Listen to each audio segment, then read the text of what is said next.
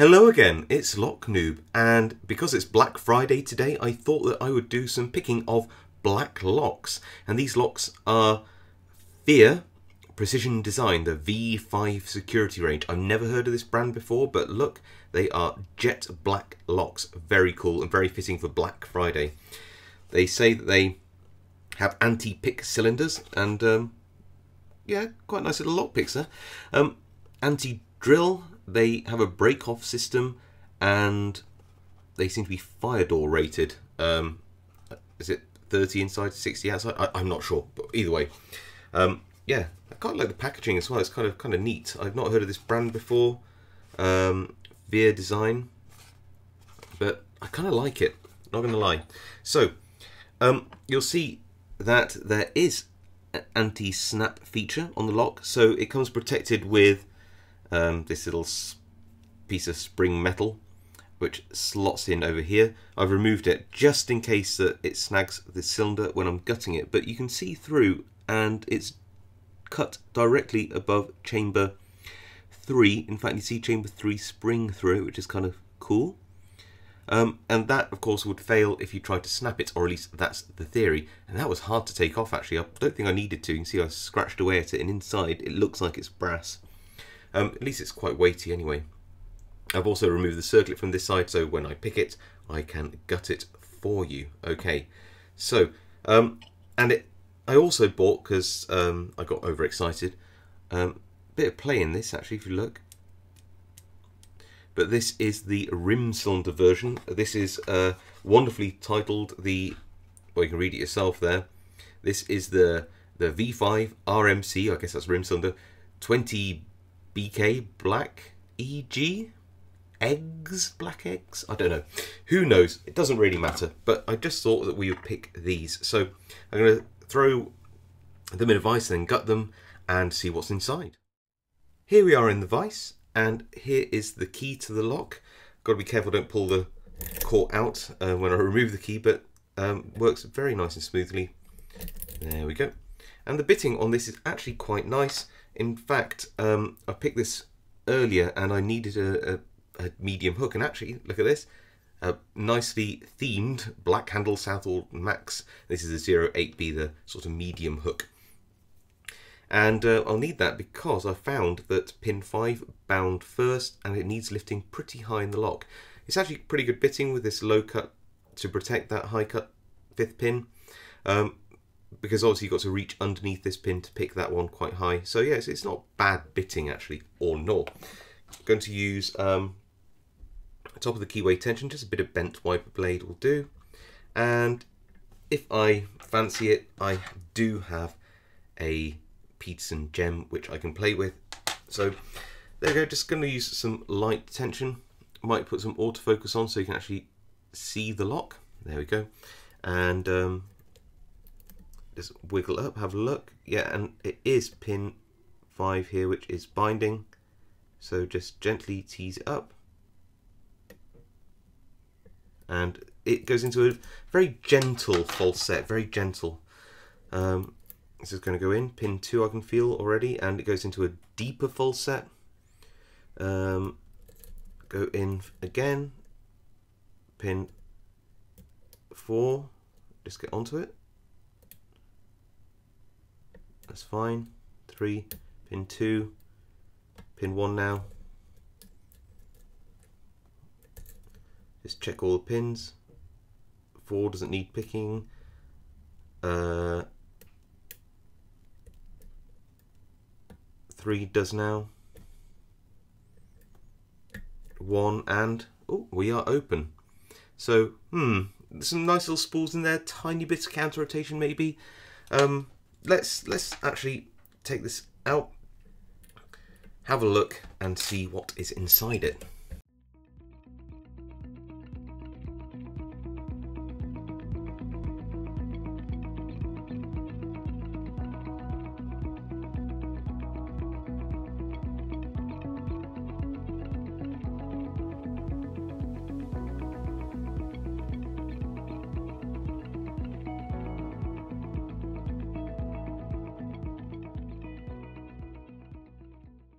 Okay, here we are, all gutted, And yeah, you can see that it's all standards, bottom and top, all brass pins, and the only pin which is a security pin is this spool. I mean, they did say it had anti-pick pins in. I didn't expect there just to be one spool, maybe a few more, but I mean, the spool did work. I did get some counter rotation, so I suppose there is that.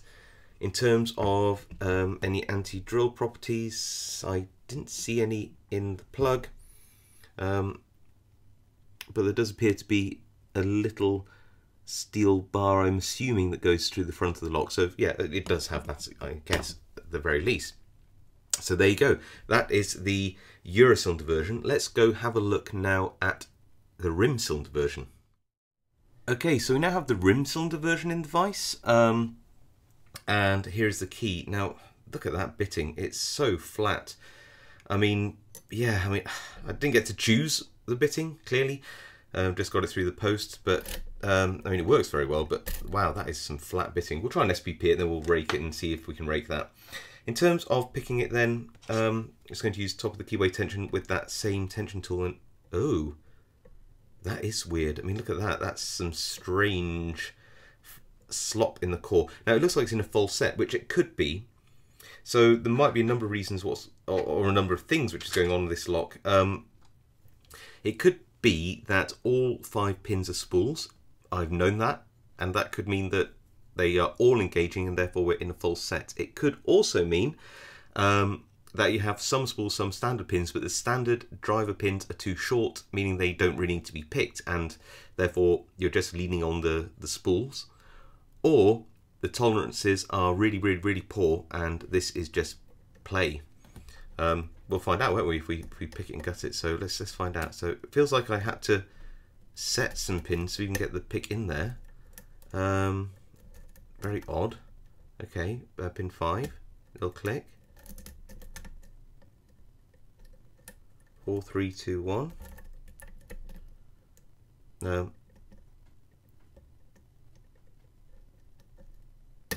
That's 5. Thought I'd set it, I hadn't. Pin 2.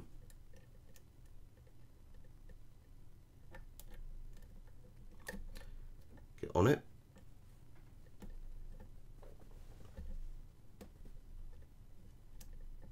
Got it.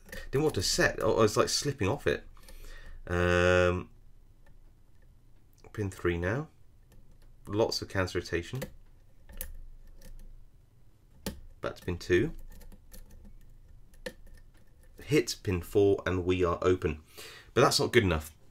So we can SPP it, we know that. Let's see if we can rake it. So just reset that. Put in a bit of bottom of the keyway tension. And we'll grab a rake. I'm just using one of these Wonder Wave rakes, and we're just going to go up and gently, there we go, and we're open. But that bitting is so flat, I'm wondering whether we could just use if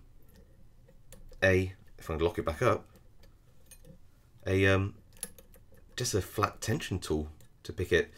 So we're going to try and rock it. I'm going to put in just a flat tension tool around the keyway. I will put another tension tool at the bottom, and then we'll just gently move this up and wiggle and see if we can't get an open. And yep, there we go, we've got an open. So yeah, you don't even need a rake, you just need a piece of metal. Interesting. All right, let's gut this and see what's on the inside. See why it has such a weird amount of play.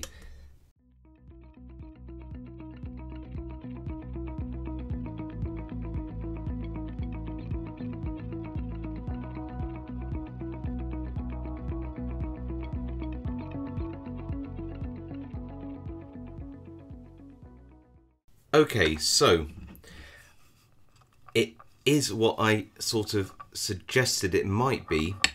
Now, if you were very keen-eyed, you may have noticed that when I was gutting, I took 2 pins out of a key pin chamber. So where the key pins were, there was also a driver pin.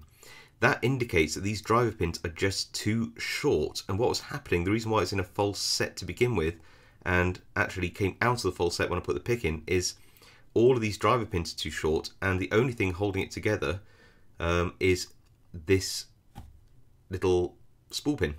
How can I demonstrate that to you? Well, let me just repopulate the plug with some pins.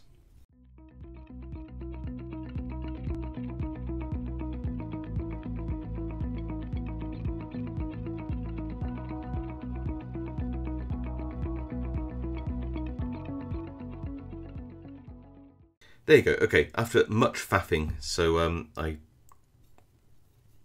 struggled picking up the pins there for some reason.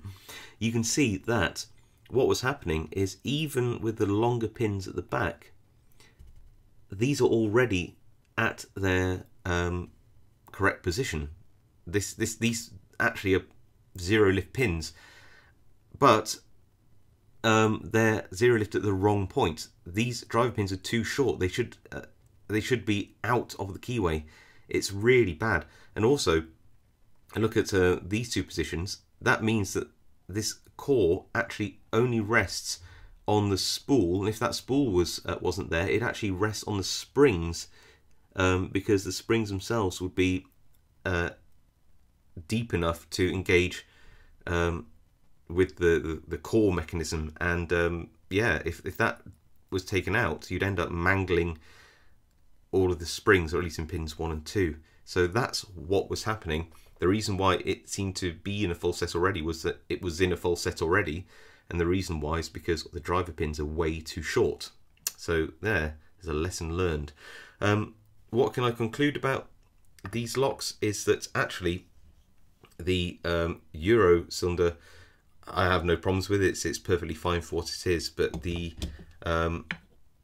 rim cylinder, if they're all like that, that's awful. You shouldn't have driver pins that are that short with those bittings.